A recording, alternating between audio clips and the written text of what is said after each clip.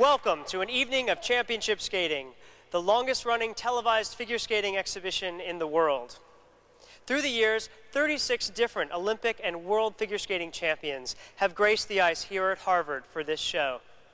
We have also enjoyed introducing you to the emerging stars in the figure skating world. And for this reason, I'd like to introduce you to a 15-year-old young man from St. Joseph, Missouri, who is our first skater.